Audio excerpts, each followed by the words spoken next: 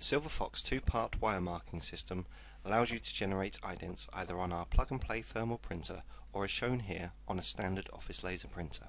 In short, absolutely no special equipment is required, just an ordinary office laser printer. Once printed, and it takes about 15 seconds to print a sheet here with 38 labels, remove the label from the sheet.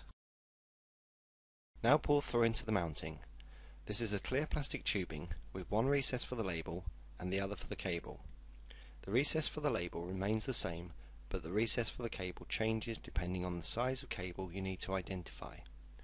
You can use the same tubing whether you are printing the laser or thermal option. You can remove the end piece or leave it in place until the job is finished.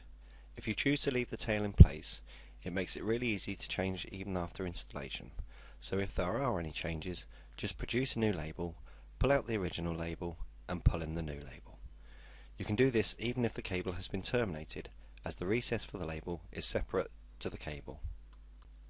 You can also turn the ident, thus ensuring the information is in line and at the right angle to easily read.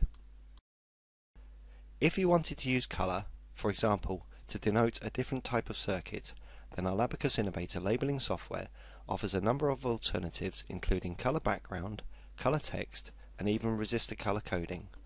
All of these options would have to be done with a colour laser printer. Here we have a selection of different lengths of labels and different sizes of cables. The labels are available in 20mm, 30mm and 50mm lengths.